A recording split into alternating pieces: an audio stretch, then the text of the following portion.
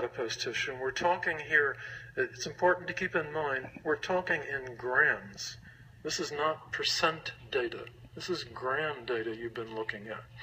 The mass of adipose tissue in the body appears to be regulated, including in the face of caloric excess and surgical depletion. In response to surgical depletion, adipose tissue mass can be restored with increases first in fat cell size, but also in fat cell number as recovery continues, especially if a high-fat source is available.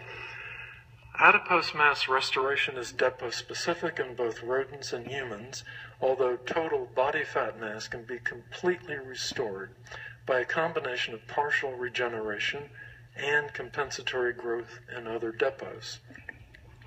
While hormonal signals may participate in adipose mass regulation, and that's not ruled out yet, it appears that both spinal afferent and sympathetic nervous system efferent innervation of white adipose tissue may be the primary mediator of adipose mass regulation.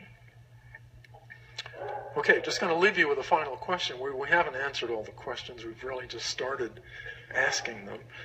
The ultimate question about adipose mass regulation is what in the brain is sensing adipose mass information, integrating it, and integrating it because you have several depots, you have multiple depots, and actively regulating fat mass in absolute gram amounts. Is this the long loss set point? So I go to bed